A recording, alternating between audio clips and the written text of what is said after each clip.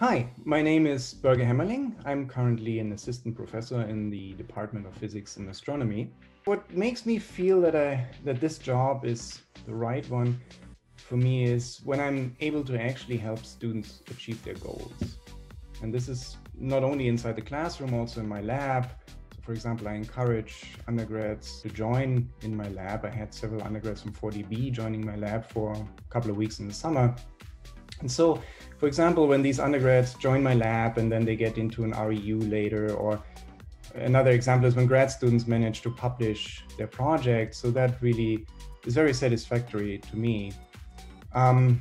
Teaching itself in a classroom can have similar impacts. For example, once a student came back to me and said they actually used directly on their own research projects what we taught and what we discussed in the classroom. So first I try to introduce topics by connecting them to real-life examples instead of just talking about the theory concepts. Then I try to connect these concepts to a demo, and all of that before going into the actual theory, really the nitty-gritty details of math. And now for the undergrad courses, I also start every lecture by going through the feedback that I collect from the students after each lecture with the goal to address, for example, misconceptions or existing gaps.